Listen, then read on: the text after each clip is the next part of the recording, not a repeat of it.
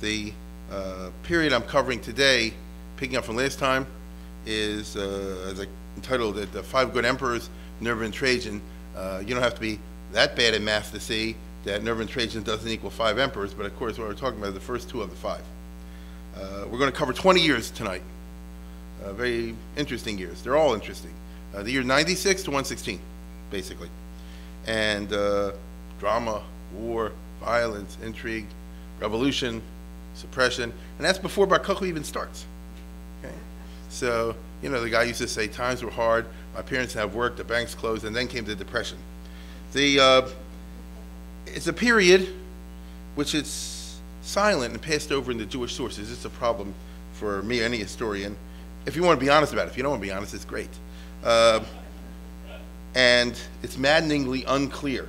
So I'm going to try to steer the ship through the shoals, I guess, and try to give the best interpretation that I can, because all you ever get here, as you know, is me, of this very important period, very intriguing period in Jewish history, troubling period. And these are the years 96 to 116, these 20 years are the years of 2 emperors, Nerva and Trajan, household names. We left off last time with the evil emperor Domitianus, as the emperor of Rome. The part we care about is that he was very anti-Semitic, and he was assassinated in the year 96 by his own servants, which goes to show you pay on time. And with him came the extermination, the downfall of the Flavian dynasty, as they call it. It wasn't a dynasty, it was Vespasian and his 2 sons. Vespasian died, 1 son took over, probably was bumped off by the other son. The other son eventually got assassinated. Welcome to Rome, you know. So they were there for about 25, 26 years on the throne, and this is what we were talking about beforehand. The immediate 25 years after the destruction of Beis Hamikdash, because Vespasian and Titus are the guys that brought you the destruction of the Beis Hamikdash. Domitian, the third of them, at that time, in 96, was particularly tyrannical, killing lots of Romans. I mean, at the end of his reign, he did it all through his reign, but towards the last years, he was really knocking people off right and left on various charges. But as we saw, he was also cracking down hard on the Jews. That's 95 is when he killed Clemens and the others. And as far as we can tell, Domitian stuck his nose even to Jewish life in Eretz Yisrael, in the province of Judea. And he deeply distrusted the sages and seems to have been planning to take out Rabbi Gamliel, the patriarch, the leading rabbi. Spies, we know. Now, what I'm doing over here is the art form that I told you the other day. There's a statement here, a story there, a tale here, and they never get exactly when and where. But if you kind of know how to put it together, or you sort of artistically feel how to put it together, you can sort of tell when this is happening, but you got to know a lot to be able to do it. We have a story, for example, a very interesting one in the Sifri, early halachic midrash, that once upon a time, the Roman government sent a couple of spies to infiltrate the yeshiva, okay? And the yeshiva here, that's my fault. Can you believe this? Shame on me. The fact is that Sergiotis, imagine what I'm talking about. The KGB sends people to infiltrate the Panovich yeshiva. That's what it boils down to. And they were obviously very good. They must have been trained very well to get in. And they were there for a number of years, and they learned about Welt, and they did very well. And then afterwards, at one point, the FBI, they present their credentials. The Rabbi goes, oh my God, and what's going to happen over here? What kind of report are you going to give? And they said, we'll give you a good report. The stuff that I've learned over here in the Torah Shabbat Peh, the Oral Law, the Talmud, and all those rules and regulations, I see it's a civilization. It's not a terrorism. It's a set of laws, and it's Noam Mishubach. It's pretty. It makes sense. It's an admirable culture, and 99% of what you did could find approval anywhere. 1% we didn't like. And what was the 1%? I'm telling you the way the story is told in the Sifri, in the Midrash. And what is the 1% that it's over there? What I told you the other day, the particularism. So why is it the Shar Shal Yehudi Shenag Shar Shal Goy is a Pater, and Shar Shal Goy Shenag Shar Shal Yehudi is Chayev? why is it, according to your laws, if a Jew's ox gores someone else's ox, you don't have to pay. If the other guy gores a Jew's ox, you do have to pay. That doesn't make any sense. But since it's the exception, we're not going to tell, right? Notice if we put this at the top of the list for Domitian, or to be honest, if we put it at the bottom of the list for Domitian, he'll kill you all, because he's looking for that one thing. But since we see overall, we ourselves can tell that basically it's a harmless religion, so we won't tell. Well, what's his business about sending the KGB in order to infiltrate the Panovich yeshiva? You see that Domitian, in his time, is looking for the plot that he sees or wants to see, and with these kind of guys like Stalin, first they shoot you, then they have the trial. So they very close call, and it speaks very well the atmosphere in the 90s of the kind of reign of terror that's going over there. As I mentioned the first night over here, you kind of start to understand why Rabbi Gamliel was so particularistic about who he would not admit into the Beis Medrash. Highly restrictive admissions policy. It wasn't for being snobbish, but it's very dangerous. You understand? Thank God we have no idea like that what's going on in this country, in our culture. But it's no joke.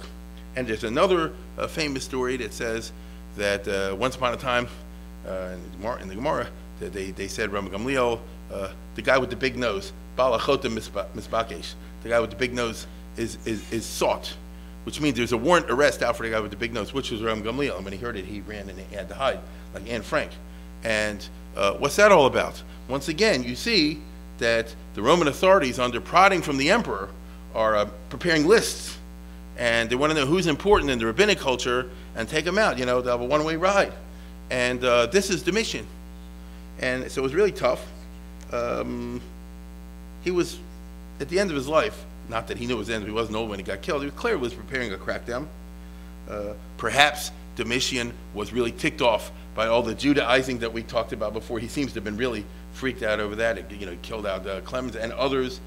People were penalized very heavily during, especially the last decade of his reign, for Judaizing or anything like that. And I'm talking about Romans who do it, of course.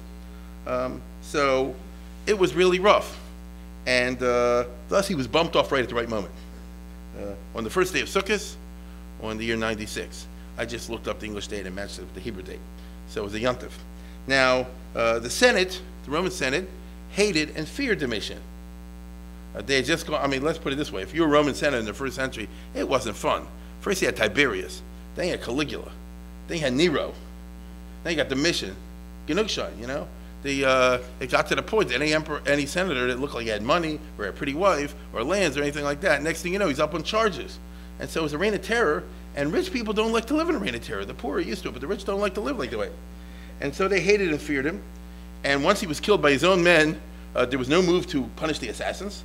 They immediately appointed a senior senator, like we would say today, the Senate Majority Leader, to be the next emperor, which is interesting. They're worried about civil war. They're worried about who knows who'll grab the throne. When Nero died and nobody knew what to do, there was the year of the three emperors, really, the four emperors, Galba, Vitellius, Vespasian, civil wars. They didn't want that. And so get a nice, safe individual over there. And they got this relatively older fellow who was close to 70, childless 69-year-old senator, no children, so if he's got nothing, he might as well be honest. And his name was Marcus Quintius Nerva, who had been a well-known senator for decades. You understand? He had survived with Nero, with Vespasian, and all the others. And he immediately said to the Senate in a famous speech, I will not be another Domitianus. My policy is safety first, and let's go back to normal. Okay? Let's go back to normal. Basically, everybody was in the same mood. He didn't use these words, but it's famous in the Tanakh where Abner says, Halonetzach tochel cherev, shall the sword go on forever? Enough. We've had enough of these killings. Now, I like that, and you like that. Problem is, this is not Baltimore, and it's not a club. This was the Roman Empire. Nerva was weak. The kind of person who says, I'll let this go, I won't punish this one, then you lose your fear. What's Machiavelli say? A leader, above all, needs to be feared, not loved. Right? And so, what's going on over here? Many could see that he's kind of weak character, he's too nice of a guy, and all that sort of thing. People told him that they're plotting against him. He said, don't worry about it. This is the wrong attitude for Rome. And so after a year of weak rule, the army got more and more restive, and the generals came to him one day and said, look, you're old, you want to kick the bucket one of these days. Who's going to be coming after you? we don't really like you that much. You're not the type of guy to inspire confidence. We're not going to kill you if. And the if is, no, but it was logical what they said. They said, appoint a young and vigorous guy as your successor, and the army will support you while you live. Otherwise, we'll kill you right now. So which is it? And, so he said yes. And whoever it is that he wanted to appoint, the guy that they kind of pushed him to appoint was, surprise, surprise, the top general in the army. Okay? So he made Franklin Roosevelt appoint Douglas MacArthur as his successor. Roosevelt wouldn't lasted 2 minutes that way. But this guy lasted a year. They weren't out to kill him. He was old anyway. So they figured they can wait. And faced with this threat, look, he did the wise thing. And when he said the wise thing, he appointed the most popular general, and therefore the army will support them. And for the last year of his life, when it was reigning, that is how it went. The guy he appointed was Marcus Trajan, 44 years old, the most popular military officer.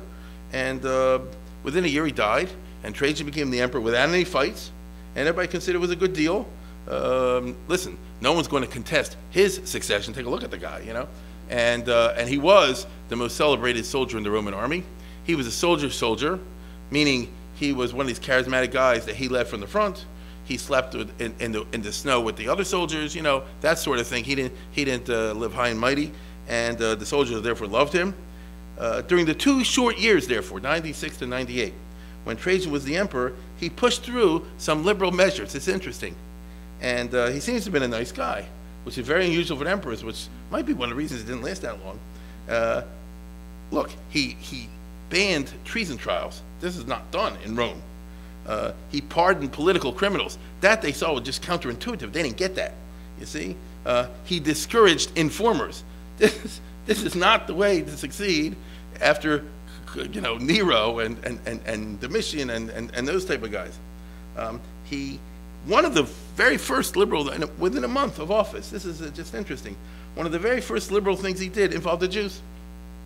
It actually involved what we call the fiscus Judaeus, which is the Jewish coin. And that's a picture of it.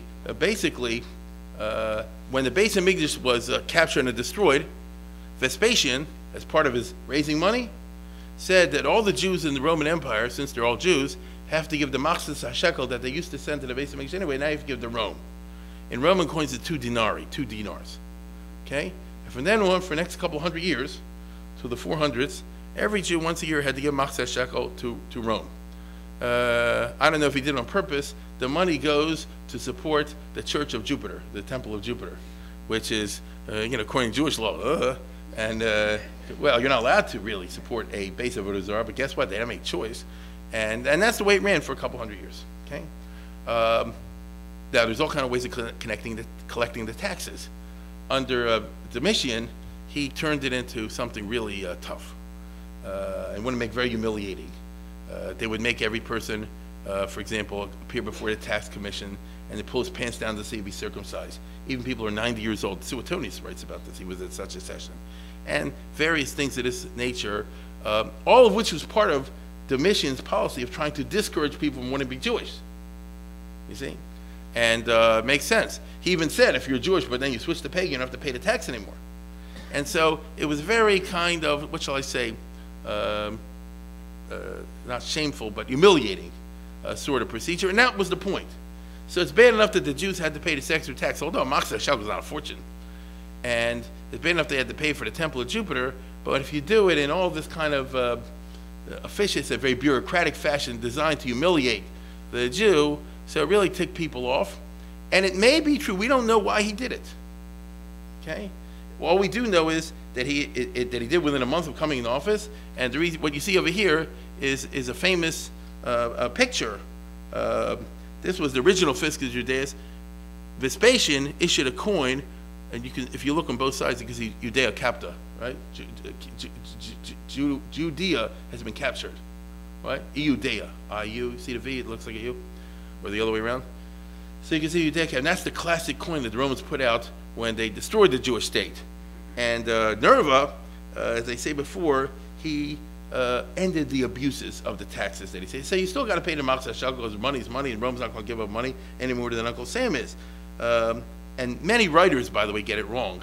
I saw the Halevi or Victor Miller, I say he abolished the Jewish tax. That's not true. But nevertheless, he said like this: we're going to ease up on this anti-Semitic administration policy of how you go around collecting the taxes. Give them a little dignity. Just get the money and leave them alone. And he actually issued a coin within a month. There you have it. There's Nerva on one side. You can see it, can't you? There's Nerva right over here. And if you look over there, you can see the word fiscus. It's a very famous coin. Fisci Judaici, the Jewish coin tax, calumnia sublata, the calumny or the shame has now been obliterated. You see? So as I say, it doesn't mean that they got rid of the Jewish tax, but it's how you do it. And that's sending a message too. And I want to tell you something. That's as good as it's going to get in the first century for an emperor. Right? The guy's not going to put on tzitzis. I mean, this is as good as it's going to get. And from the Jewish point of view, a shame is only in for 2 years. According to some, we'll never know, historians, especially from historians, have always been fascinated by this little blip of an episode. Again, it came and went real fast. And why would somebody do this? And therefore, a lot of speculation, imagination. We'll never know. You can make novels out of it. They have. That's Akiva by Marcus Lehman. And they'll make a movie about it tomorrow. According to some, the sages went to Rome immediately upon hearing of the new emperor and successfully lobbied him.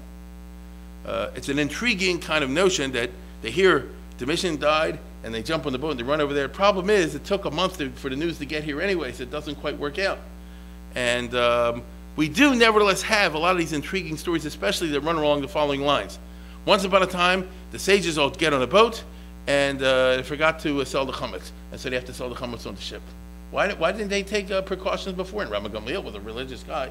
Once upon a time, they're on a boat and there's no lulav, and Rabbi Gamliel pays $1,000 for a lulav. Why didn't they have a lulav? It's on the boat. You see, he's getting there real quick. Once upon a time, they get off the boat, and all of a sudden they find themselves in Bnei Brak at the house of Rabbi Kiva. Why didn't they go back to their own house? Oh, Bnei Brak was real fast, and the boat came back just when they came back. There are a lot of these boat kind of stories that are really intriguing and fascinating if you try to coordinate with the historic period, because they did live in the 90s among other decades, and it fits in very good. They debate about whether you make a sukkah on the ship. I mean, why are they doing that? What are they doing on a ship on sukkahs? You see? Unless you say, let's get to Rome right away. Like I say, the trouble is the timing doesn't really work out so well, but let's not get the facts in the way of a good story. These stories have become staples, I would say, of the modern frum historiography, actually. So say leave the facts out, and it's very nice. Unfortunately, in the big picture, it didn't matter, because Nerva was here and gone. He was there for 2 years. A year and a half, actually, or so. And the new guy, Trajan, pretty doggone anti-Semitic, he's there for 20 years. Trajan would rule 2 decades, and it would not be good for the Jews. From the Gentile point of view, Trajan is considered one of the greatest emperors. And now begins a century, or close to a century, in which Edward Gibbon, remember him, wrote The Decline and Fall of the Roman Empire, says was the happiest century in human history, because the Roman Empire was ruled by 5 normal people. This is how he puts it. Because he had Nerva, then Trajan, then Hadrian, then Antoninus Pius, and Marcus Aurelius. And each one of these guys was normal. None of them were particularly tyrannical. They weren't milquetoast like Nerva necessarily. They did their share of knocking off of people when necessary. But anybody who kills only when necessary is considered big tzaddik by Roman standards. And basically they were rational. You follow? As they tried to run the empire on a pretty even keel. And the result was that the Roman Empire was pretty prosperous. Because think about it. The Roman Empire controls the entire Mediterranean, which means there's no piracy, because pirates always depend on having a country to run away to, like it's today. The terrorists, if you would take away all their layers, they couldn't practice terrorism, you see? And therefore, it was Mare Nostrum, was our lake, our sea. And the commerce flowed like crazy, back and forth. The Roman Empire does kind of make sense as an economic unit. You got the East, you got the West, you got the Africa part, you got the Europe part, the resources, if they're intelligently managed, and if the economy runs along pretty sound lines, you can have a great prosperity, and that kind of really did happen during this period. There were no foreign invasions because Rome was pretty strong, with a few exceptions, and life was, so to speak, good. Therefore, Gibbon would say, oh, look what a great and wonderful time it was. That's if you're not Jewish. If you're Jewish, it wasn't the 5 great emperors. You understand? And Trajan particularly, and Hadrian after him. It is what it is. Trajan had been a general. His father had been a general. His father was one of the generals on Tisha B'Av who destroyed the Beis HaMikdash. His father was commander of the 10th Legion. 10th Legion was the main legion that was fighting at Tisha B'Av, destroying the Beis HaMikdash. Understand? They were Spanish, meaning they're Romans whose family had emigrated to Spain long before they're Romans. And Trajan, the first guy not born in Italy, to become an emperor. If next time you have one of those crossword puzzle questions, and he grew up in the army. Therefore, he had abilities. He rose in the rank. He was an aristocrat, but he rose, from lieutenant all the way up to general, as it works out. And when he came on the throne, he had some pretty strong ideas of what it is that he wanted to do. He spent the first 10 years of his reign, 96 to 106 or thereabouts, trying to expand the Roman Empire in Europe. This is very interesting. This is a map of Europe, obviously, and the shaded area is the Roman Empire. I'll tell you why I'm pointing, why I got this map. In the old days especially, even nowadays, but in the old days especially, the rivers are everything, because you didn't have roads. And so the natural road is the river. And that's what a lot of life and commerce depends on. Furthermore, a river is a good barrier. Would you agree with that? I don't mean a little stream, but something looks like the Mississippi River. It's a good barrier. Halavai, Israel should be surrounded by rivers that keep the others away. That's the old line. The Roman Empire was kind of scientifically created. I'll tell you what I mean. There's two big rivers that cut Europe in half. All right? Here's the Rhine River. Look what I'm doing. All the way down there to there. There's the Rhine River. And there's the Danube all the way to there. You see? And they're both big rivers. And so the result is they almost touch. And look what the Romans did. It's the Rhine and the Danube frontier. Meaning, that's how you keep the barbarians out. By the time we're talking about the Romans, I guess, in here is civilization, in here is wealth, in here is commerce, organization. Out there, the barbarians. The main point is to keep them out. And if here's Rome, where I'm pointing right here, it's in Italy, so they're far away and everything's great. You see? And the main idea is keep them out of my neighborhood. That was the basic idea. Problem is, there's an endless group of barbarians running all the way there to Siberia, to Mongolia. There really are. It goes like that. Here's Russia all the way to Asia, right? That is actually how it goes. And they're in line. You wipe one group out, the next one comes in their place. So there's no way to solve the problem. It's the only way of managing the problem. Isn't that right? When someone, chas v'shalom, has a medical condition or something else like that you can't solve, the only thing you can do is manage it. So the Romans were smart enough, and they realized that you'll never make the Roman Empire totally impervious. There's no way of cutting this off and putting it out to sea. And so you're always going to have to live with this, but keep them far away. Trajan came up from this school. And what he wanted to do, what he should have done from the Roman point of view, is push the frontier. Why should it be the Rhine and the Danube? Why can't it be, let's say, for example, the Dniester River and the Elbe River, right? Or maybe the Oder River and the Dnieper River, right? You see what I'm saying? And if you do that, do you see how the lines work? No, conquer up to here and up to here, these two gigantic rivers, something like that, and keep them even farther away. You see? It could work. The only problem is you have to exterminate all the barbarians here. But, but that's no problem. And notice, they don't have any moral issues over that, any more than the barbarians would have killing out all the Romans. This is the good old days. Geneva Convention didn't exist as a concept. And, dog eat dog, kill, kill, kill. This is the good old days. So the result is that Trajan, when he became the emperor, he was thinking of going this way. And if he would have stuck to it, he was the guy that could do it. He was another Julius Caesar. He was an amazing general. He was the emperor. He was lionized by the troops. As I tell you again, he fought with them in battle. When they were wounded, he used to strip his own thing off to tie the soldier. He knew the art of leadership and charisma, and he was an amazing guy. Unfortunately, he was very anti-Semitic. But aside from that, he was, as a Roman, he was there. And, let's say like this. If he would keep here concentrating on this, he wouldn't notice the Jews. See, that's what we wanted. Now, the problem is that, I don't want to get too detailed about this, but when Trajan came to the throne, there was the Romanian crisis, right? It's not the same Romanian crisis we have today, but it's the Romanian crisis. This is Romania. Actually, it was called Dacia, right over here. Trajan took them 10 years. They had fought and beaten Domitian and forced them to sign a Milling Treaty. Don't worry about it. By the time Trajan came on the throne, they were really bothering the Romans and invading over here. They made a big mistake. Because now their worst nightmare was on the throne. And it took him 10 years, and he lost some battles, but he wiped them out. He wiped them out, and he moved in new settlers, killed them all, and moved in new settlers, and ever since then it's called Romania. from the Romans, right? It was Dacia, Dacia, they say in English. So they added this whole chelik, and it's very rich too. And by the way, the Dacian king, Decabalus, had just stashed away shortly before that 1.5 tons of gold and silver. Endless amount of gold and silver. And so Trajan not only conquered the territory, but one of the prisoners showed him the gold and the silver, and so he instantly he paid for the war. He also solved a lot of the Roman debt. You know, it was a win-win situation. Now at that point, he should have said like this: look, I did this, now let's take it up there. All it means is to kill a couple million people here, and then we're done. You understand? Shine. But he had fought a lot of time in the German forest, and he was already getting in his 50s, so he said, you know, genug shine, that was a little bit too much for him. But it was a mistake. It was every historian who knows anything will tell you that was the Rome's big mistake, because they could have done it at that time, and they would have gotten more, what's the right word? You know, protection room, right? A bigger buffer, a bigger pillow, shall we say. But he didn't do that. Unfortunately, he didn't do that. Instead, he decided to do the following. Let's take up a few years in peace after 106. He spent the next 6 or 7 years or so, 6 years really, you know, just living it up in Rome. For a Roman emperor, living up in Rome, I mean, you're going to laugh at what I'm saying over here. You hang around your harem of boys. I mean, that's what the Roman emperors were into. There was like 1 or 2 exceptions, and Trajan was not one of them. The fact is that things were going his way. There was money in the bank. Economy worked.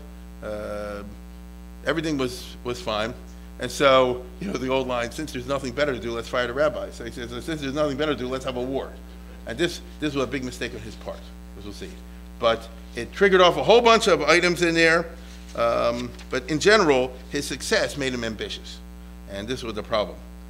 As I told you, what he should have done is conquer Germany, and so, but he didn't want to do that. And so instead he said, let's go, well, here's the Roman Empire, let's go here, right? Now, if you see closely, this is fairly narrow, even though this map is not 100% accurate, but it's accurate enough. You see how the Romans hold all this area of Israel and Syria and Lebanon and all that, but it's not very wide. Now, part of this is the desert, so there's nothing to go for. But when you get up here and you get over here, then it's a whole different story. Here, we run across the other great kingdom that the Romans were pretty evenly matched against. It was Parthia, which no longer exists, of course. Parthian kingdom was pretty much like Iraq, except it was double the size of Iraq. That's who they were. The Parthians, doesn't matter where they come from, but they go back to the Greek times, and they were mixturized warrior class and caste, and they were tough. They had beaten the Romans on a number of occasions beforehand. Most famously, back in Julius Caesar's time, Marcus Licinius Crassus, one of the famous triumvirate people, the triumvirs, back when it was Pompey, Caesar, and Crassus. If you go back to that, that's not a law firm, you know. That was the rulers of Rome. Crassus was this wealthy guy, and he bought himself a giant army, and they wiped it out like Custer's last stand. The Parthian, the Battle of Carrhae. It's unusual that a Roman army gets totally liquidated, but Crassus pulled it off, and they lost their eagles, which to the Roman is the biggest chil Hashem possible. You know, it's unbelievable humiliation. And later on, when Augustus was the emperor, he said, "Look, I don't want to have a war with you. Give me the eagles back. Otherwise, I have to have a war just for religious purposes." And they gave him the eagles back. You know, it wasn't worth it. And so it goes to show you, that's one famous episode, it's not the only one, in which the two sides were fairly evenly matched. If you go against Parthia, you might be able to do it, you might not. And we all know from America's experience, as well as the experience of others in Iraq, that it's a hornet's nest. You really go into the Middle East? I mean, you really want to own all that? Then be prepared, you know, for what it requires. Trajan thought he could do it. And to be perfectly honest, if he was 10 years younger, maybe he could do it. I mean, you know, he was the governor to do it. Second of all, there's always the lure of Alexander the Great. Why did Alexander the Great become famous? He did it. Went into Greece, knocked out the Persians, went into Iraq, went into Iran, went to Afghanistan. Alexander the Great fought in Afghanistan. Went into Pakistan, he conquered Pakistan. Went into India, doesn't get better than that, you know? At least for a Roman. Okay? To them, Alexander is the greatest person. Look at Plutarch when he wrote his famous book called The Lives of Famous Greeks and Romans, in which he always has one and one. A famous Greek and a famous Roman. Famous Greek and famous Roman. And after each compare. He said compare and contrast, like a high school test. You understand what's comparing? So who's he? Alexander the Great and Julius Caesar. Doesn't get better than that. The greatest conquerors. So Trajan said, I can do it. I think so. Second of all, that would give Rome a buffer zone, once again pushing the borders to the east. And there are many arguments you can make about it. You can extend the borders of Rome to the Persian Gulf and access the India trade. All kind of things of this nature. Who cares what the reason is? All we know is that he wants to do it. Until then, Rome was very careful and scared about getting involved in a Vietnam War. But Trajan says, I can win. And the result is that even though he's 60 years old now, he says he wants to do it. My friends, Parthia has the biggest Jewish community in the world. Certainly the frommest. That's the problem. This is the Parthian Empire, which this is Iraq today, and southern Iraq, the majority population was Jews. This is the famous Bavel. We talk about here. Talmud Bavli, right? This is the famous repository of a very large Jewish community. One of the big things about the Jews that everybody knew was Im Yavo Esav El Amachane Ha'achas V'Ko V'Ya Amachane Hanisher Lefleto. And the famous story goes, if the Romans are able to even wipe out all the Jews in the Roman Empire, you're still not going to get rid of all the Jews. There's still going to be a lot of Jews left over in the Parthian Empire. And that very fact itself discouraged Roman emperors from taking on the plot. Because if you can finish the whole thing off, like Haman, go for it. That's very tempting. But if you know that even if you totally succeed with the empire, there'll be a lot more people left over, it kind of discourages you. And so one of the secrets of the Jewish survival was the fact that they were separated in different countries. This takes us back, here we are in the 3 weeks, this takes us back to a famous debate that raged for many centuries in the ancient times, even among the rabbis. And that is it better for all Jews to live in Israel, or is it better for the Jews to live all over the place? Sound contemporary? You see? And the Israeli rabbis, surprise, surprise, in the times of the Mishnah beforehand, they said, it's the worst sin of all that all the Jews don't move to Israel. Rabbi Yochanan, who lived centuries later, said every time a Babylonian student would come, or Rish Lakish, who was another famous Israeli rabbi, every time a student would come, like from America, they go to Israeli yeshivas today. That time he used to go from Babylonian to Israeli yeshivas. They say, you Babylonian bums, you destroyed the base of Mikdash, all the rest. And the student would say, what'd I do? He says, if your ancestors would have made Aliyah, well, this is what Ben Gurion said. If 5 million American Jews don't give us your money, come over with 5 million more Jews, and we can swamp the Arabs. You got a problem with Hebron? No, you don't. You move 1 million Jews there? You understand? So that's that argument. And then there was Rabbi Chia, who was a Babylonian, who came to counter-argument. He said what I just told you. It's a good thing Jews all in one place, otherwise they all get killed by the Romans. This way they're scattered all over the place. So this is a very commonplace issue that never ends in Jewish history, and it was around at that time as well. And here comes Trajan, who wants to extend the Roman Empire over that community as well. I don't say that's the main reason he was going there, but from the Jewish point of view it was. And from the Jewish point of view, it's a great danger, you see? And they weren't happy with this at all. The Jews of the East, meaning the whole Middle East, including the Roman part, they're well aware that Trajan does not like them. They remember his father. After all, what kind of a guy are you if your father's the guy who literally burned down the base of Mikdash? He was one of the generals of Tisha B'Av. You understand? They didn't come from a family where they love Jews, let's put it that way.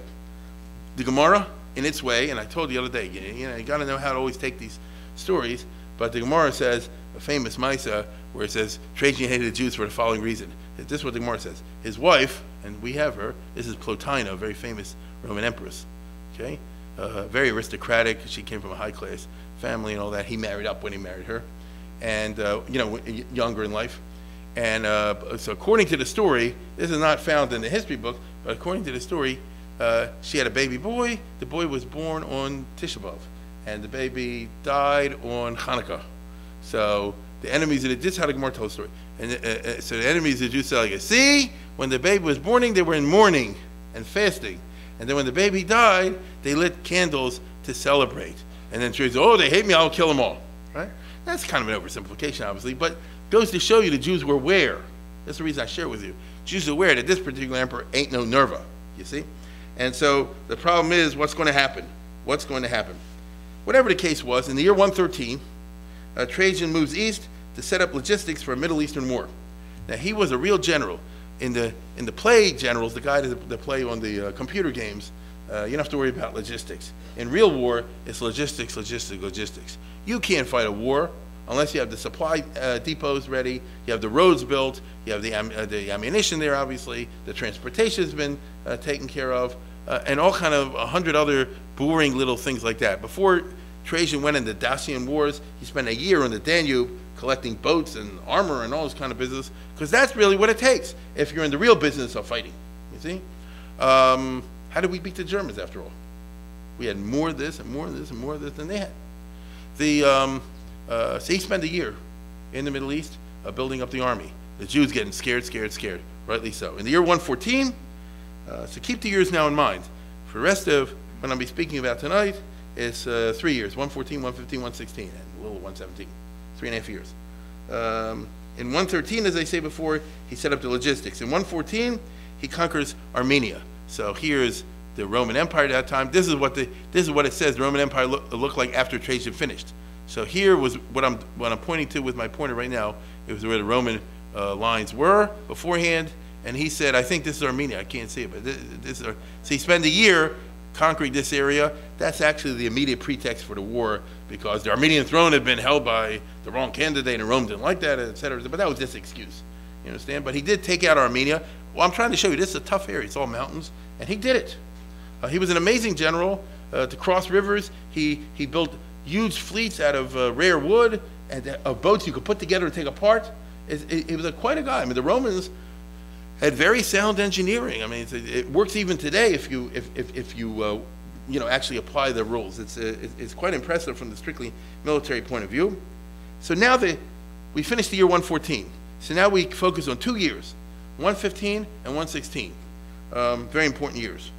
Trajan wants to move south into Parthia itself and conquer it. So having conquered this area, he said, let's go down here, right? This is the Parthian heartland. They call this area Mesopotamia. You and I today call it Iraq, right? There's the two. Mesopotamia means Aram Naharaim, between the two rivers, Mesopotamia. So here's the Tigris and Euphrates River, and he wants to go down here. The place is swarming with Parthians and this group and that group. It's not so easy. As I said before, he really was entering the Middle East hornet's nest like the U.S. discovered, to its horror, a couple years ago under George Bush. Anyway, so he comes in there, and he does it. In the year 115, look what I'm doing. He takes the northern half of Iraq, right? Halfway down through the country, which means it was hard fighting, and a lot of campaigns, and the weather is impossible. You know what the summer's like over there, and all this kind of, and he did it. I mean, it's really impressive. The Jews are the majority of the population in southern Iraq. I told you before, Bavel, it's not like today, of course. Bavel, for a long, long time, had the south part, what we call Babylonia. The north part is called Assyria. The south part, Babylonia, for many centuries, had a very large Jewish population, more Jews than non-Jews in these areas. The Parthian government didn't care, and the Persian government didn't care, because they're both anti-Rome. Get it? The Jews are not a fifth column in favor of Rome. It's the opposite. The Jews are one group that never want to make peace with Rome. You see? So they're on our side. That was one of the ways that situation worked out. So Trajan, though, was now at their doorstep. So here's modern Iraq. So look what I'm doing. Here's Baghdad. So you go all the way down a little bit below here in 115. Okay? So here's the Jews. The Romans are at your doorstep. Ay, ay, ay. Not funny. And so what's going to happen now? In late 115 or early 116, it's not clear, he captures Ctesiphon, which is the former capital of the Parthian Empire, later the Persian Empire. I know it's a household word, but Aktisphon, as the Gemara calls it, they can't start with consonants. 25 miles south of Baghdad, used to be the capital of this whole business, the famous city. The Jewish neighborhood of Aktisphon is called Mechoza, which is often discussed in the Talmud and places like that. And they're right in the Jewish doorstep. That's what I'm trying to say. And he marches his army down, having taken the capital of Parthian, sort of had to surrender, and he feels triumphant, and he takes his army down the river to here. So he wants to see, actually see with his eyes the Persian Gulf. You understand? And he famously boasts, he said, oh, if I wasn't only so old, I could do like Alexander, the whole thing. And he deposes the king of Parthia. He puts his own puppet on the throne, and he's triumphant, and everything's great, and then it's not. Then things start to unravel, just like happened to America a couple of years ago. We won the war, and all of a sudden we didn't. Because, first, having conquered the heart of Parthia, a resistance movement broke out, a guerrilla warfare, and Trajan had to spend the rest of the year 116 fighting the Parthian resistance. which he eventually does defeat, but at a bloody cost. And you and I know from our own experience in America, you wipe them out, but then there's others elsewhere. And he kind of sees this. Clearly, Parthia is not going to be a pushover, particularly with its unlimited Iranian hinterland, just like today. The Parthians was Iraq plus a piece of Iran, like a third of Iran. And so they could always go back into the Iranian territory. You can't chase them forever.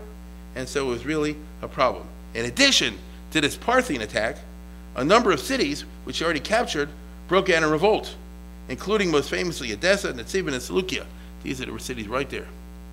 This is modern Iraq, they have Arab names, but they're right over there. And all three of these cities, majority Jewish population. And so we already start to see over here, the Jews, among others, killed the Romans. I mean, in each one of these towns, it's a movie, you know, they massacred the Roman garrisons. And then Trajan has to come back with the army and capture the city and sack the city, pillage, rape and loot and all this sort of thing. And he's got his hands full. He's got the Parthian resistance out there. He's got the cities in revolt over here. How are you going to do this? He can't be at both places at one time. He has Jeb Stuart, his famous cavalry commander, Lucius Quietus, Quietus, they call him in the Gemara. And his job is to take out these rebellious cities and wipe them out. Here's Quietus right there, which I can't see so much over here. He's in the front of the cavalry. This is really cool. This is a picture of Trajan's column.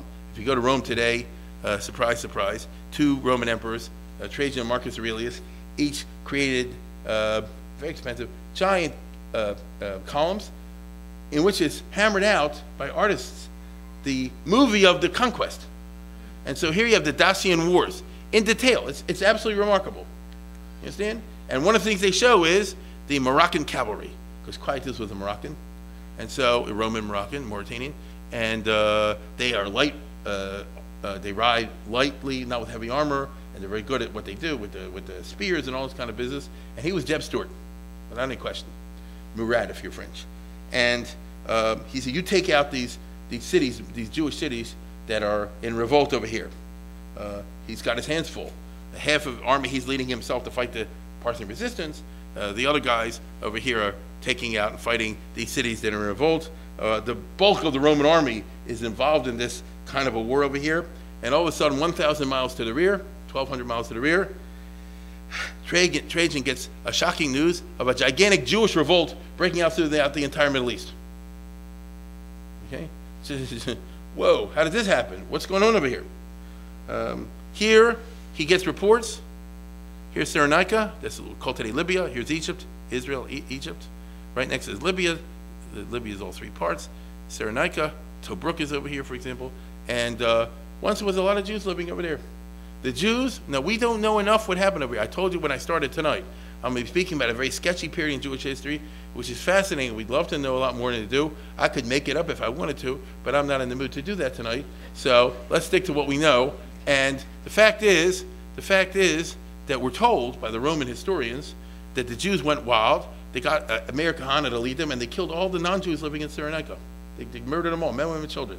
I'm not finished. And then they went here, and they invaded Egypt. And they got to Alexandria, and they seized the city of Alexandria and killed and pillaged and looted and all this kind of stuff, and particularly went after temples and burned them all down. They got Pompey's old tomb, which they wrecked and destroyed, Pompey being the famous Roman general who, if you recall, was the first Roman guy to capture the base of Megiddo 100 and some years beforehand, revenge, you know, and they went crazy.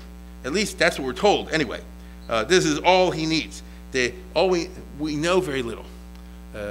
Roman historians later and Christian historians recorded this. The Jews basically don't, which is kind of interesting, and I'll talk about that in a minute. But I'm going to share with you a very famous account that we get from some of the Roman and Christian historians who wrote about this after it happened. But the leader of the Jews, this Mayor Kahana type, Lukuas, no one's ever heard of that. In the Gemara, they talk about Shemus and Nerdofim and not, you know, I mean, Shemus Mufakim and Shemus not Mufakim. What are Greek names that Jews sometimes say? One is Lucas, you know. But this guy took it to a new level, let's put it that way. And they kill every Gentile in Libya. At least that's what we're told. So much so that when the revolt is put down, the new emperor has to move in new settlers to repopulate the area. You understand? It was really tough. What we're told by Eusebius, who's a famous Christian historian who lived a little bit later than this, he says in Cyrenaica, I'm reading to you now, the rebels were led by Lucullus and Andreas. He called himself a king. of the Jews. His group destroyed many temples, including those of Hecate, Jupiter, Apollo, Artemis, and Isis, as well as the civil structures that were symbols of Rome, including the Caesareum, the Basilica, and the public baths. So basically, anything that looked Roman, they destroyed. The 4th century historian Paulus Orosius records that the violence so depopulated the province of Cyrenaica that they had to move new people in to repopulate later on. But that ain't nothing.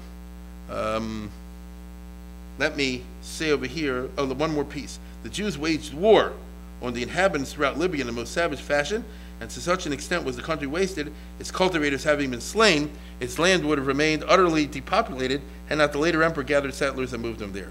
But that ain't nothing. Dio Cassius, who's a very famous Roman historian from next century, and he's one of our main sources for better words even about Bar Kokhba, I'm sorry to say. So Dio Cassius records over there, and look, do we have it? Put it up there. No, we don't have the text. I'll read it to you. It says like this. Listen to this closely. Meanwhile, the Jews in the region of Cyrenaica put a guy named Andreas at their head, and they were destroying the Romans and the Greeks. They would cook their flesh, make belts for themselves from their entrails, anoint themselves with their blood, wear their skins for clothing. Many prisoners they sawed in two, from the head down. Others they gave over to wild beasts and made them fight like gladiators. So this is like one of these movies where they captured a Roman soldier and said, now you see what it's like. You go fight the bear. You understand? In all, consequently, 250,000 non-Jews perished. In Egypt also, they performed many similar deeds, and in Cyprus, under the leadership of Artemio, where they killed 250,000 people. For this reason, no Jew ever can land in Cyprus. Anybody gets shipwrecked in Cyprus, they kill him. So what I'm trying to show you over here is some big Jewish thing broke out when the whole Roman army, as I just tried to describe in detail, was fully occupied, had hands totally full in that hornet's nest of Iraq. And then all the way in the rear, obviously because the empire had been denuded of troops, right? The garrisons here were tiny. There was a Roman governor named Lupus in charge of Egypt. When these Jews came at him, he fled because they didn't have the troops to hold it. The Greeks in the city of Alexandria went wild, and they killed the local Jews who live in Alexandria. And this is our best guess of when they destroyed that famous synagogue that we all know about once upon a time was in Alexandria. You all know the story where you couldn't hear Amen unless the guy waved the flag. Remember that? It was a gigantic shoal, very beautiful, and all the rest of it, gone. Where did it gone? It went down in this whole business of what we call, what? What do we call this? You see? The Jews don't even have a name for it. And the Romans, it's like a bad episode because the main show was supposed to be in the hornet's nest in Parthia. The Egyptians, I say, freaked out and killed a lot of people. We have a few records of Romans saying, oh, the Jews were chasing me down the Nile, I had to swim for my life. It was like really crazy. They went berserk, it is what it is. At the same time, as we just saw, some guy named Artemio, and I don't know what his Hebrew name was, led a huge revolt right here in Cyprus. Here's Libya, here's Egypt, and here's Cyprus, right? And basically they killed all the people who weren't Jewish on the island, or a lot of them anyway. And again, the number's like crazy, 250,000, whatever. And the result is you have a major crisis in the rear at the moment when Rome is weak. Now, Rome is very strong. They have a big army. They got the best emperor. Everything's very well organized. As I say, the budget is in the black. Everything is going great. Yeah, but they took a big chance when they went into Iraq. Now, the Jewish sources tell us almost nothing about this. We know Trajan got freaked out by all this. Obviously, he had to send badly needed troops from Parthia to put these revolts down, which had the effect of draining his forces and making it more and more impossible for him to have any success in consolidating the conquest in Parthia. That goes without saying. We know from Roman sources that a guy named Quintus Marcius Turbo, who was a famous Roman of that time, he leads the suppression of the Jews, meaning he took the army back, the 2 legions, or whatever it was, back from Parthia down to here, and we don't know how, because we don't, but little by little, he killed all the Jews, 250,000 of them, okay? So they killed 250,000 Gentiles, and then they killed 250,000 Jews, and wiped the whole thing out. Very bloody. He then went to Cyprus, and we don't know how, but he killed all the Jews, you see? And so obviously, the lack of records is really something that we miss over here. Maybe we don't. Probably sounds like a very bloody kind of business. But isn't it remarkable that such a big business has escaped the records? And there's almost no mention of it, almost, I repeat, no mention of it in the Chazal and elsewhere. Obviously, hundreds of thousands of Jews are killed in all of this. And this is before Bar Kokhba ever started. What I'm describing to you takes place 15 or 16 years before the Bar Kokhba rebellion. And so it's not taking place in a vacuum at all. And the Romans are learning to their regret that Jews aren't just all, fish peddlers. They could be a dangerous group sometimes or other, but the Romans aren't going to accommodate, they're going to kill them. So it's a very lousy time to be living in the Middle East, as if there ever is a good time. And the question then becomes like this: what happens in Israel? I mean, were all the Jews in the Roman Empire? No. We know about this, we know about this, and we know about this, right? About Cyprus and these other areas. Doesn't seem the other Jews were part of this. On the other hand, inquiring minds want to know, did they coordinate? Sounds like something was there. Why did they wait for the moment that Trajan was, we don't know. It's so intriguing. You can write 100 novels, I'm sure people have. And the problem is, what's happening in Eretz Yisrael? Again, it's hopeless confusion if you try to decipher historically the rabbinic sources. Because I told you, the Chazal, number one, didn't want to talk about it too much, and number two, they didn't care about the facts, or maybe they deliberately obfuscated the facts, or maybe they didn't. You see?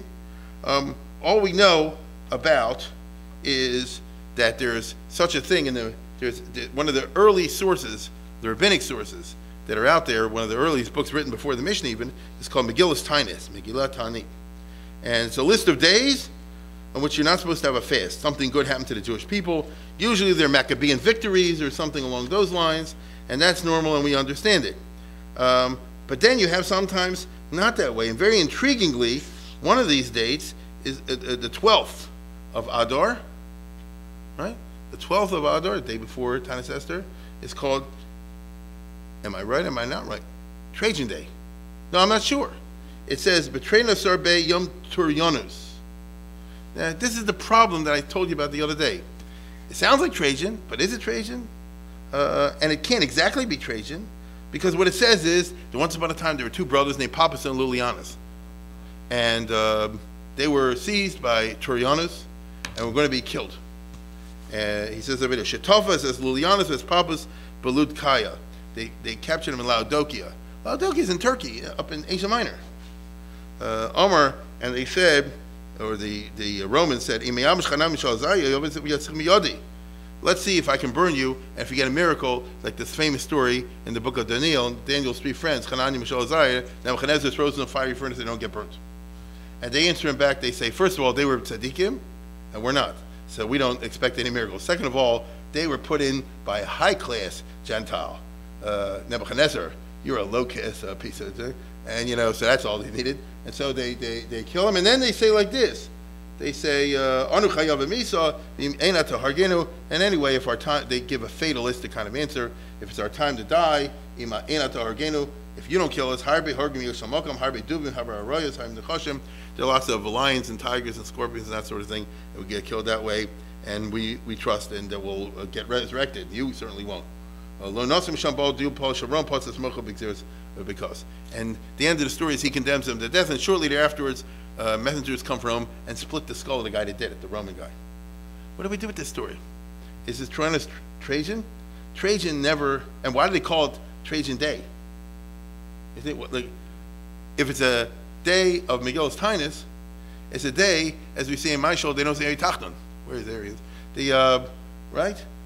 What's positive about that story? Now, when it comes to Megillas Tainis, without getting too technical, there's all these problems about, which brisa they're pulling down or all. There's another version of the story elsewhere, which makes more sense. And again, it shows you how difficult this all is. I don't want to bore anybody with the technical side, but it's interesting. It says a different story about Pappus and Lulianus, about these two Jewish brothers who don't have Jewish names, but were heroes and martyrs. And they're called Haruge Lud because they were killed in Lud. They're the martyrs of Lud, where the airport is. And the story goes that there was a Roman princess, and she was murdered, and nobody knew who did it, and they couldn't find the perpetrators. And so the Romans said, no problem, we'll kill all the Jews. Right? In the country, maybe in the city, whatever it is, we'll just kill everybody in Roman style, in Stalin style, just kill everybody. And they were going to do it. To them, it wasn't a threat. They were going to do it, especially if you're talking about the year 115, 116. They're in the mood. And so two brothers, this is how the story goes. Two brothers, Pappus and Lulianus, step forward and they say, we murdered her. Now they didn't do it, but you understand what I'm saying? They did it so that they would take it and not anybody else. And they were killed, and therefore That's a different story. The Klal Yisrael was saved. That might be a reason why it's a Trajan day. Meaning it's not your typical Maccabean victory, because you can't hope for that in the time of Trajan, but it's at least the end was good in the sense that so many lives were spared because of the heroic sacrifice of this. And ever since then, the Gemara very often says that Haruge Lud, let me put it this way. Imagine heaven is a giant apartment building, and everybody's got a room there, you hope. Look, we'll settle for the basement, right? Or the block.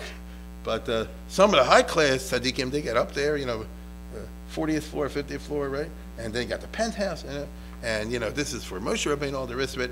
And Haruge Lud ain't kol bir yichol lama b'mechitzason. But these two martyrs, no one can be in their section of heaven. Meaning, what they did, they literally saved the Jewish people with their sacrifice. So that's the story that we get in the Chazal. But Trajan wasn't in Israel. Never was, as far as we know. He was fighting in Parthia. Maybe he sent that turbo guy over there to do it. I mean, he did. Was there actual fighting in Israel? Is it referring to another revolt that happened another time? It's don't ask me, because no one can pull this stuff apart and try to fit it into the stories that we know. Is Turianus identical with Trajan, Traianus? Maybe he's Turnus Rufus, the governor a few years later with Rabbi Kiva's time when Hadrian, and said that sounds like something that he would do. And was he killed? Who knows? It's hard to tell. Again, the Gemara talks about, the Mishnah actually talks about the Pulma Shel Kitus, the war led by Lucius Quietus, who I mentioned with that Moroccan Jeb Stuart. Okay? And it's very famous. The Mishnah says in Sota, I think it is, that Pulma Shel Kitus, I'll talk about it a little bit later, but they passed legislation as a result of terrible killings that went over there. But Quietus, Kitus, never went to Israel. So I don't know how that works out either. Unless you say it had to do with his suppression of the revolt in Babylonia. Or, alternatively, I don't have all the facts, which is also possible, because we don't have all the facts. But as best as we can tell by the records that we got, Quietus, Kitus, was up there and only afterwards came to be governor of Judea. So go try to make sense out of all this. One thing we know was a big mess. A lot of people got killed. You can't tell if anything happened in Israel. It makes sense that it would, but we would think that we'd have better records than what I just described to you. And welcome to my world. So I mean it. And so the result is that there was eventually a guy named Lucius Quietus, governor of Judea. It is true, this is intriguing, that he was bumped off by the next emperor. So it says after he killed these three guys, they came and split his skull from Rome. But you see what I'm saying? It's like archaeology. You have a strand here, a strand there. Can you make a chant out of all this? Who knows? No, I mean, look, we can speculate what was happening over there, and I mean it. Because it's always easy to shoot the bull. There was a war going on. The Middle East was ablaze. The Jews were in major violent mode. The Romans were coming back, killing right and left. Did Israel stay out of this? Maybe they did, maybe they didn't. I'm sure a shooting, not that I know, but I'm sure a shooting, some rabbis said, let's join them. Other rabbis say, you're crazy, don't do this. Why did it break out at this moment? Was it simply because the Roman army was elsewhere? What did they think, that they could take over without the Roman army being there? Maybe they heard rumors that the Romans were killed. I don't know. Because I don't know, because nobody knows, people speculate a lot. What Dio Cassius just described, which was they ate people and boiled them and wore their skin, very un-Jewish. It's not the way we usually think of ourselves, but hey, you know what it's like to get in a war? You ever know somebody's been in a war? You become an animal. Isn't that true?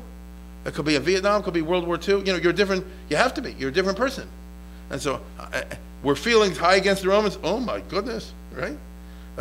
If you had a Meir Kahane guy leading everybody and say, kill, kill, kill, it's possible. On the other hand, they took their entrails, whatever, I don't know, and wore them as belts.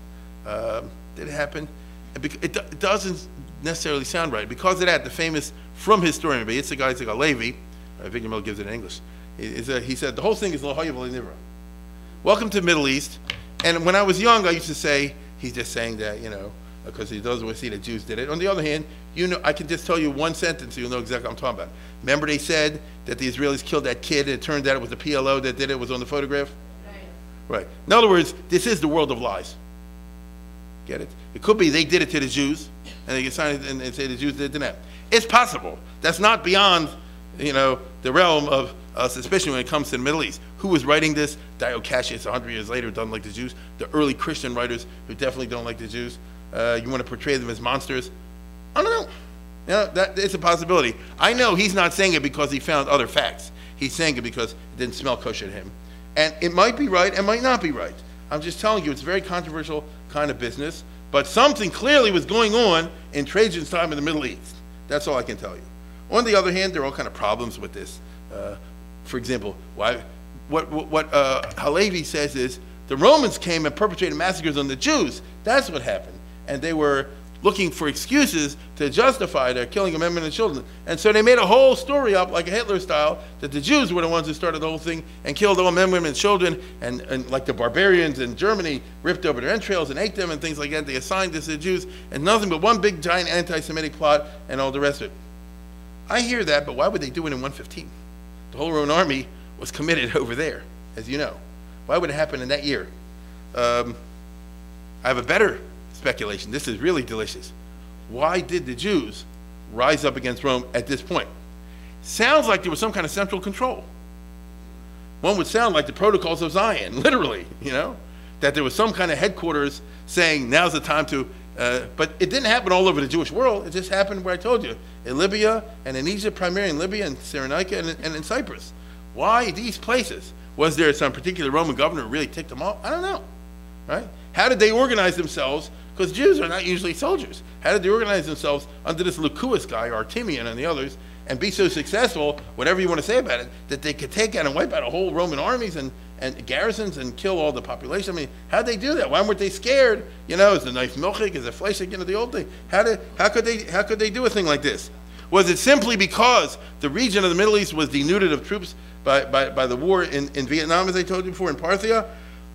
Was there a grand conspiracy to save Babylonian Jewry? That's very popular in a lot of history books. Get it? It kind of appeals to us, even though I think it's baloney, but it kind of appeals to us. I'll tell you how it goes. And maybe you'll read it one time. It's kind of cool. I think in the art school they have it. Everybody knew that, as I told you before, the safety of the Jewish people lies in the fact that the entire Klal Yisrael is not under Rome. Here this was in danger of happening. Moreover, everybody knows, or at least the Frum historians assert, that Babylonia was the headquarters of Hasidic Judaism, of ultra-Orthodox Judaism. Israel, this is how they say it. Israel always had its problem with sectarianism. You had Christians, you had the Pharisees, the Sadducees, the Essenes, this, that, and the other, Herodians. But in Bavel, everybody was ultra-Orthodox from day one, never had any of these kind of problems. Therefore, the rest of the Jewish world was terrified that they should invade Mea Shearim, so to speak. And therefore, in the self-sacrifice mode, they threw themselves into what amounted to a suicidal attack on the Roman Empire, because it did weaken and prevent Trajan from succeeding and conquering Parthia, because we'll see soon he had to withdraw, and the whole thing never happened, and this Jewish revolt is a piece of it. It's not the only piece of it, as I told you before. It had to do with the Parthian attacks, but it's a big piece of it, and therefore they sort of sacrificed themselves to save the Jewish people. I don't buy it. American Jews aren't going to give up their own lives for Israel. That's the bottom line. And Israel is not going to give up their lives for things. The Lithuanian Jews aren't going to get killed for the Germans. The Germans aren't going to kill for the Lithuanians. Maybe it ought to be like that, but that ain't the way it is. You see? And so it doesn't quite compute. I don't know. We can't tell. Clearly something happened, but as I told you before, the Chazal and the rabbinic sources are pretty silent on the subject. Unfortunately, this revolt, which sounds like it was a big deal, lacks a Josephus. It lacks somebody to sit there and tell you the whole story. So even if we cut down 50%, there's still something left to give us a coherent account. We don't have it over here. All we know is Trajan had his hands full, right? And he's trying to suppress this and the other. And then, fighting in the summer in Iraq, his health broke down. He was getting older. His health broke down in the fighting. And he went back to Rome. No, he didn't. He died on the way home. Died in Turkey, in Salinas, in the southern coast of Turkey, Asia Minor, on the way home. Leaving no heir. Okay, so very interesting story over here, because he was the great conqueror, and then all of a sudden everything unraveled. This happened in the year 117. I told you 115 was northern Iraq, 116 was this other stuff that we've been talking about, but 117 is on his way home. In the back of his mind, maybe he's figuring, I'll come back one day and do this right. But his health was not good. He had heart issues, we're told, and stroke issues and things like that. they say that he was besieging a fortress in Iraq in the summer without a helmet, for hours and hours. You just imagine what that would do to a healthy person, let alone somebody who was in the 60s. And the end of the story is he kicked a bucket. And the result was, who's in charge? Well, nobody was in charge. Wrong. The empress, his wife, Plotina, accompanied him on the campaign. I showed you her before in the coin. She left his deathbed, and she said like this: on his deathbed, my husband told me he adopts as his successor my cousin Hadrian. Okay? Cousin Hadrian. What Hadrian then did, let's see if the movie works. Can we get it to go? I just found this today. This is a dramatization. Hold it, stop it just for a second. Just for a second. Okay? Yeah. I'll tell you what it is, and then you'll see. I just found to say everything's really cool out there, what they got now. This is not obviously a picture from long ago, but it's a dramatization of an emperor.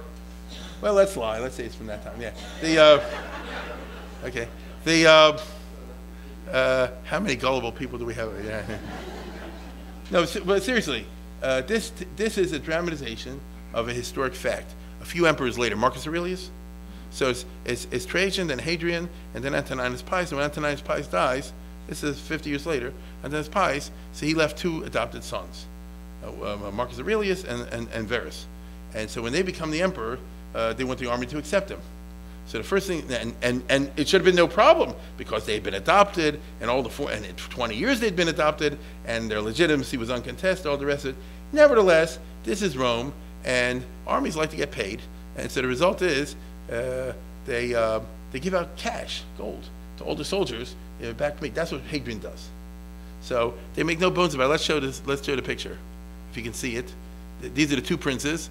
One's Marcus Aurelius, one's Verus, and here the soldiers lining up, everyone to get his cash. And the cash was equal to like 3 years' salary. Okay, not bad if you can get it.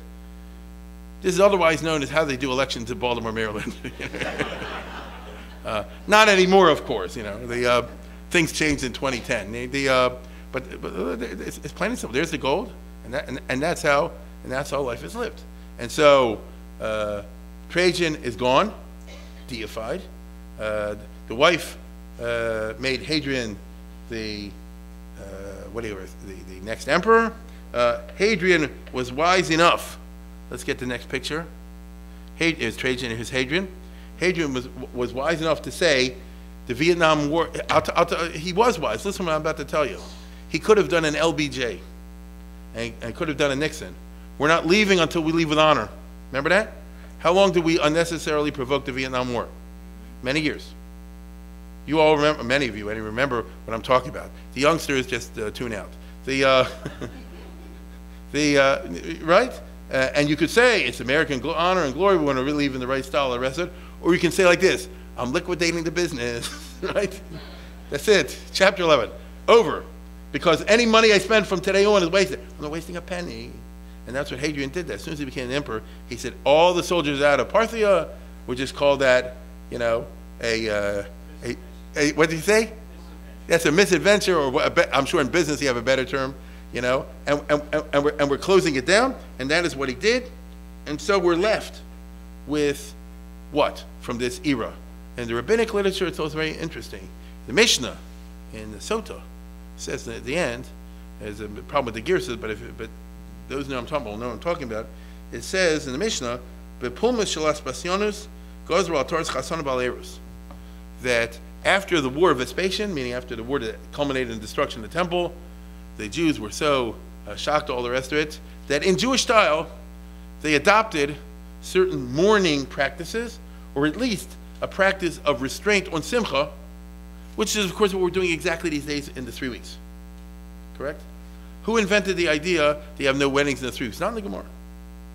It's not in the Talmud. It's not even the early Rishon. But it came to happen that Jews felt that there has to be, we don't fast for 3 weeks, right? But, I mean, some do, but, I mean that, but not anymore much. But you have some restraints on your Simcha, correct? So the destruction of the temple left it, the Mishnah tells us, that Gazru al Torah's Chasanim, the Chasan, used to wear like a Roman garland or something like that, right? Natara, there. That was considered particularly happy. He's a real melech and so forth. No, not anymore. We don't do that anymore. That's what we have taken. And I realize you have to know the Mishnah to see that, but it's not. I'm not talking about something in the esoteric sense. It's a very exoteric type of text in Mishnah, and that's something that they cut down on the weddings. And also in the Erus, I think it's tambourines, if I remember. It used to be something like, you see in the Middle East, they have very besimcha and all this sort of thing. Today, it would mean, I hope Nussie's not here, today it would mean you cut down on the bands, right? Well, no, they didn't say wipe out the whole band, but wipe out the Erus, wipe out the tambourine, or what we say, the trombone or something like that. You know what I mean? In other words, the idea is saying, and this is very rabbinic, you can't go overboard, but you should do something. And so you don't get rid of the band, but it used to be a 5-piece band, it's always a 4-piece band. Something to that effect. But Pumashol Kitus, as a result of the war that I just described to you, the war of Lucius Quietus, which they mean this whole business, Trajan and Marcus Turbo and all these killings, Gozral Ataras Kalos, the bride always used to have a crown. The chassan used to wear a certain type of atara, a certain type of crown, which obviously must have been very majestic looking. The bride did as well. And listen think about this. Even after the war of Vespasian, after the temple was destroyed, they took it off the guy, they didn't take off the girl. They said that's going too far. But after all the many killings of the hundreds of thousands, men, women, and children, as a result of these unknown wars that I just described, people were feeling so bad about it, they said even the girls should take off and shouldn't wear a crown when they get married. And also, Shal Yilamed Adam es Beno Yavonis, and that they should ban secular studies, as they would say today. No Greek language. Don't teach the kids Greek, which was the language of the Romans in the Middle East. Because in the West it's Latin, and in the East it's Greek. And it's like isolation, have nothing to do with these people, if possible. This is what we had left over. Trajan, therefore, I conclude, was bad, but Hadrian was worse.